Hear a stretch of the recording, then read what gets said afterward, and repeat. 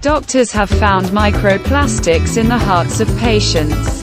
We encounter microplastics almost everywhere. Therefore, it should not surprise us that its harmful particles will also be found in our bodies. And recent research only confirms this. In these analyses, the researchers provided evidence that plastic particles can accumulate and persist in heart tissues. We deal with tiny particles of plastic at every step. It is present in the air, water and soil. We unknowingly consume it with food, which poses a threat to our health. In a recent study, scientists determined that microplastics enter the upper respiratory tract. What's more, tiny pieces of plastic can make their way into the brain. In turn, in a study from last year, scientists showed that we consume up to 5 grams of microplastics per week. Now scientists report that they have found specks of plastic in heart tissues. The description and results of the research were published in the journal, Environmental Science and Technology. As a reminder, microplastics are plastic particles that are less than 5 millimeters in size. Unfortunately, microplastics are currently found in the water, air and food we eat. We know that it is able to enter our body through the mouth or nose. However, so far our knowledge of how exposed to it, for example, organs that are not in direct contact with the environment, has been quite poor. In a new study, scientists have tested whether microplastics can enter our cardiovascular system through both direct and indirect routes. A total of 15 people were included in these studies. For each of them, samples of their heart tissue were taken during cardiac procedures, and in addition, blood samples were taken from half of the patients both before and after the procedure. They were then examined by infrared imaging. In this way, it was possible to track particles with a width of 20 to 500 micrometers. They came from 8 different types of plastic, including of polyethylene terephthalate, polyvinyl chloride and polymethyl metaacrylate. Overall, tens to thousands of microplastic particles were detected in most samples in this way. This also applied to blood samples, with the average particle size of the microplastics in the blood decreasing after the procedure. At the same time, however, the variety of materials from which they originated increased. It is difficult to draw generalized conclusions based on the study, in which a relatively small number of people participated. However, according to the authors of the study, their results suggest that different types of plastic microparticles can not only penetrate the innermost tissues of the human heart, they can even accumulate in it and stay there for a long time. One point in the context of the above research needs to be emphasized. The increased diversity of molecules after heart surgery indicates that far too little attention has been paid to invasive procedures of this type as a way for microplastics to enter the human heart. And on this occasion, they gain direct access to tissues and our bloodstream. However, to better understand these mechanisms and, above all, the impact of these molecules on our cardiovascular system, further, more detailed studies will be needed.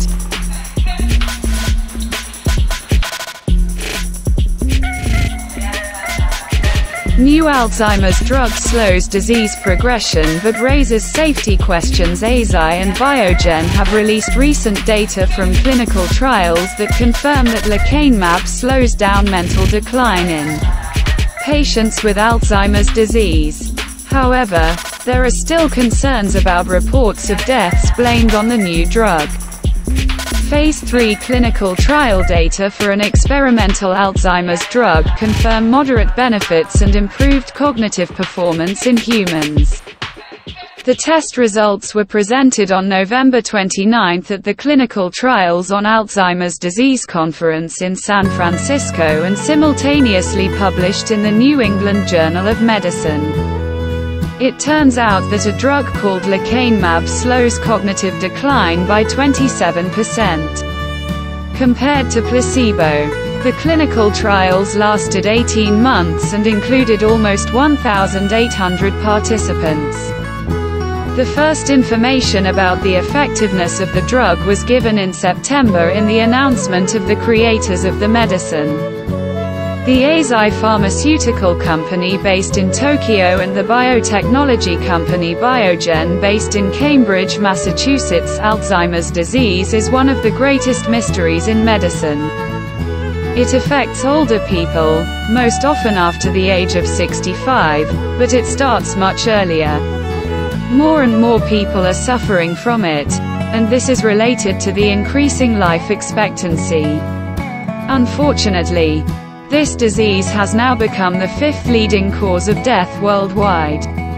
According to the World Health Organization, Alzheimer's disease is fast becoming one of the biggest global health problems.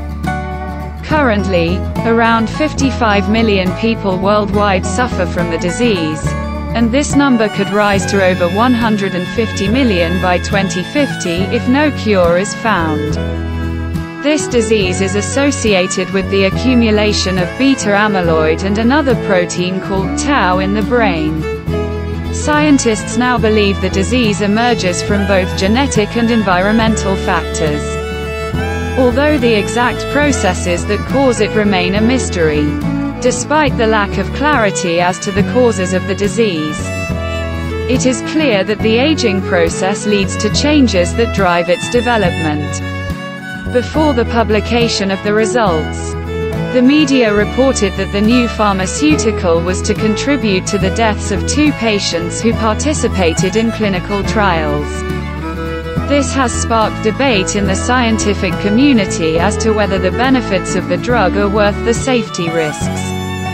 However, Eisai denied that lecanemab played a role in one of the deaths. It is now being investigated whether the drug had anything to do with the other patient's death. The balancing of risks and benefits is quite complicated, says Rob Howard, a psychiatrist at University College London who specializes in the treatment of dementia. It is not known what decisions desperate patients and their families will make if lecanemab is approved. All available safety information indicates that lecanemab therapy is not associated with an increased risk of death, Eisai said in a November 29 statement. However, if it turns out that lecanemab may pose even a slight threat to the lives of patients, the U.S. Food and Drug Administration, FDA, will have a hard nut to crack. The FDA is expected to make a limited approval decision in January.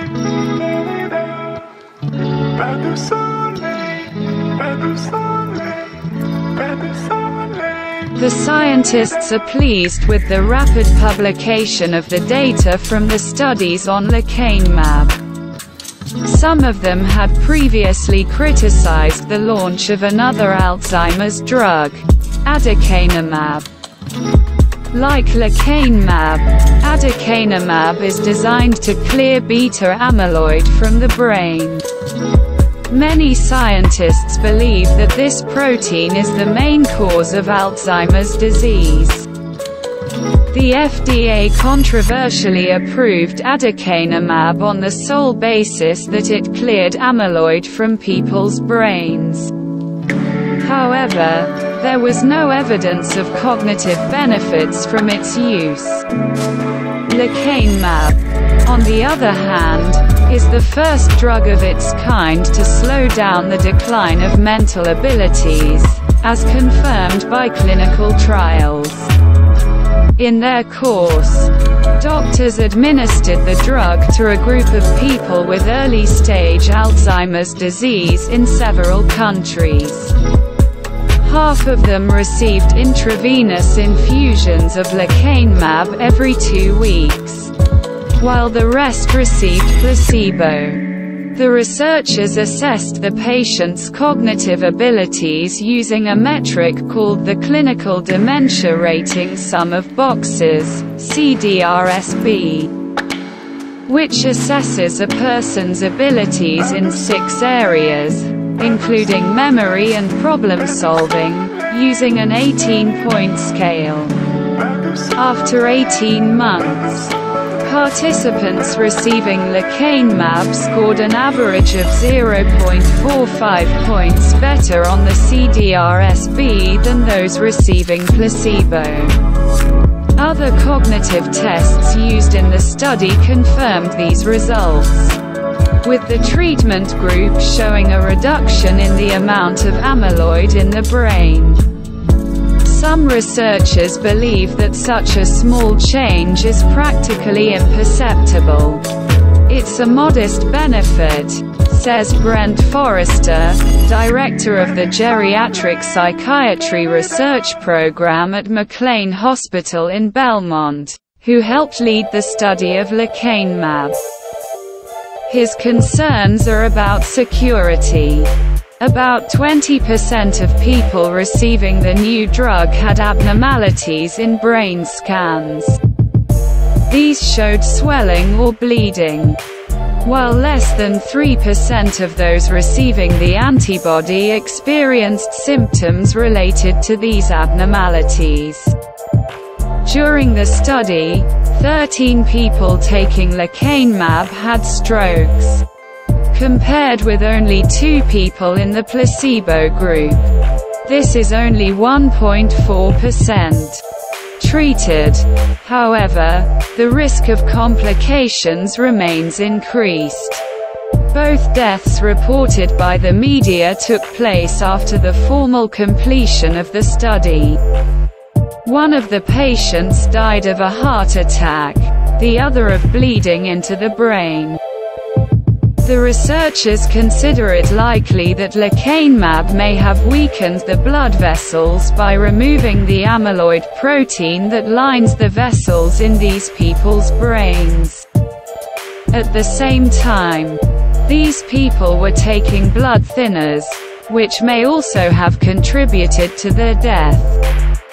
Because of the association with anticoagulants and other factors, it's a bit difficult to determine whether lecanemab played a role in these deaths, said Marwan Saber, a neurologist at the Barrow Neurological Institute in Phoenix.